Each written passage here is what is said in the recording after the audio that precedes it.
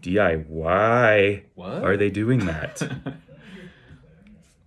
do we Cast got? iron? Oh, Okay. I remember this one. This is... Oh, I already like where we're going. We're gonna cut. Are we gonna make a cast iron spatula like I think here?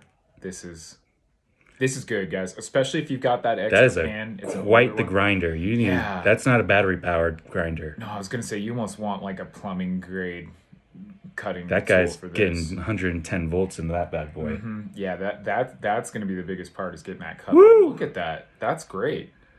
I really like this. Also used to protect your home from robberies. Yeah, that's gonna be a great tool. You know what? I almost want to make one of these like for the grill in the summer, like getting that perfect burger flip. That thing is gonna rock it. Yeah, And you can get it down there and get it hot. There's no flip and flop with that guy.